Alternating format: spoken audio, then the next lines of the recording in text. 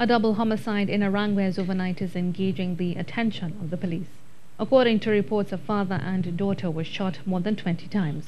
The incident reportedly took place shortly after 10 p.m. Wednesday at the Williams Street home of Elliot Verasammy and his daughter, 32-year-old Sarah. The incident is believed to be linked to a family dispute over land. A relative of Verasammy was sent to prison in January this year for 4 years for physically assaulting him and causing grievous bodily harm following a dispute over their parents' property.